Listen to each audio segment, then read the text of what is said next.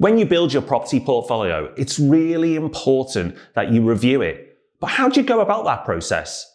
In this video, we show you how. So first on our list is rent. So you will hopefully be getting rent. If you're not, then the review is definitely worthwhile doing.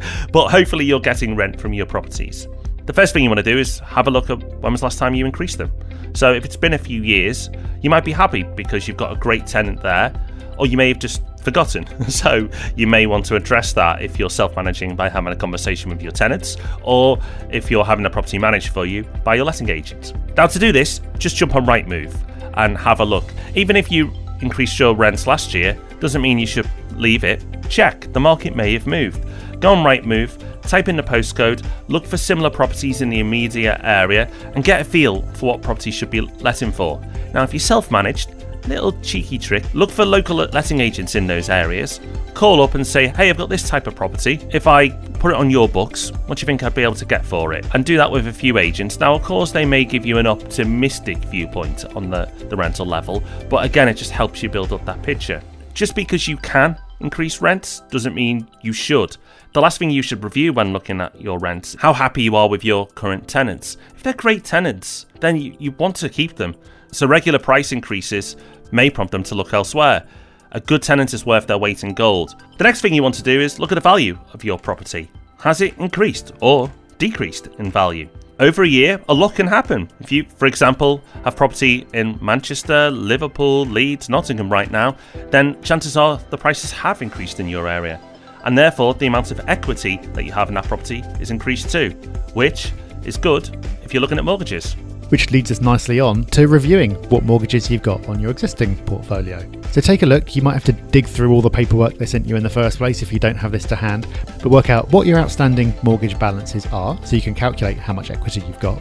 Also, note down what rate your mortgages are on and how long you've got till the end of the fixed term. It might be that over the last year you've come to the end of a fixed term without you noticing and you've gone on to a reversionary rate which isn't so good. Or it could be that that's coming up in the next few months and so you want to start talking to your mortgage broker and seeing what's out there.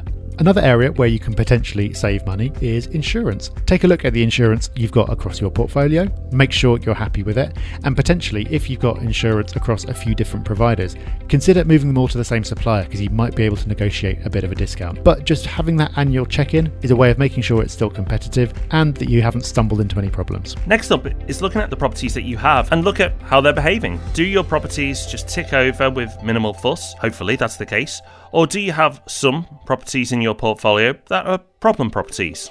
And your property can become a problem property for a few reasons.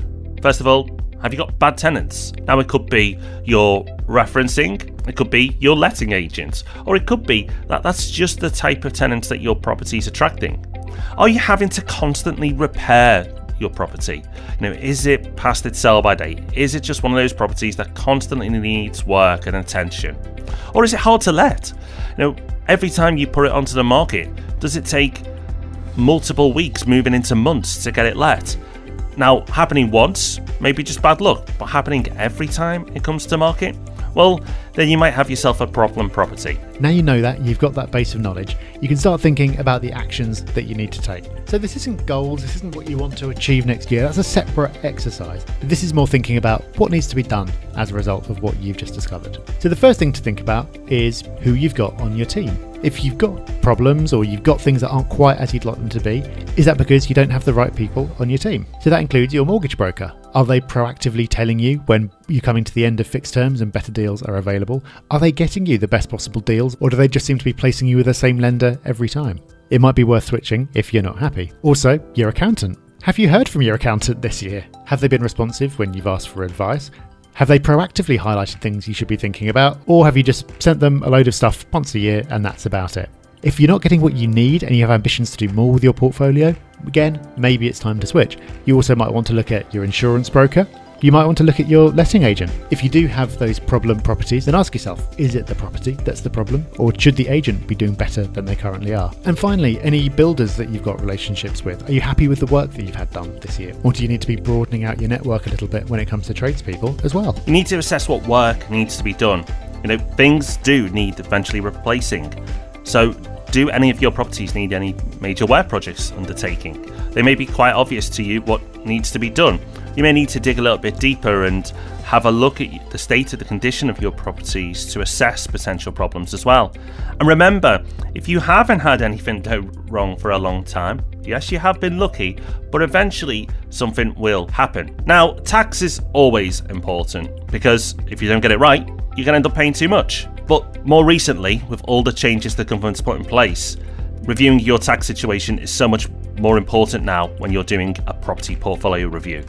Your tax strategy may tell you that it's time to sell some of those properties, that you need to stagger some of the sales possibly and do one a year, depending on your tax situation.